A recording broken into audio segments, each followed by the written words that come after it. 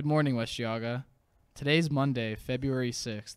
I'm Sunny, And I'm Anthony. and these are your morning announcements. Who wants to go to Costa Rica? A group of West G students and teachers will be exploring this beautiful country and culture in June. We will be going on hikes and ziplining in the rainforest, whitewater rafting, and so much more. We would love for you to join us. The deadline is fast approaching, so if you are interested, please see Mr. Bryan, Mrs. Talty, or Miss Cooey as soon as possible. And now, our weekend worldly wrap-up.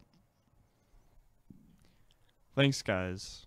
Overnight, there was a 7.8 magnitude earthquake in Turkey and Syria, killing more than 1,500 people. This is the strongest the country has experienced in over 100 years and sent aftershocks across two countries, causing buildings to collapse and injuring thousands of people. You may have heard about the suspected spy balloon. It was shot down by the U.S. military, according to the Pentagon, and it drifted off the East Coast near the Carolinas.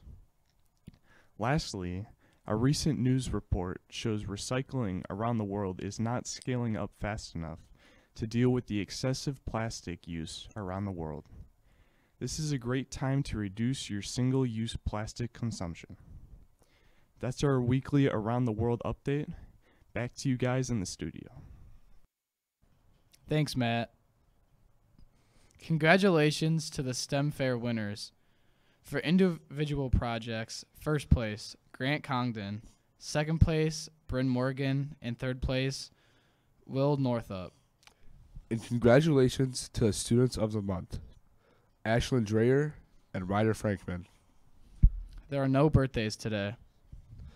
Thank you, West Geauga. These are all your announcements for the day. Have a wonderful day.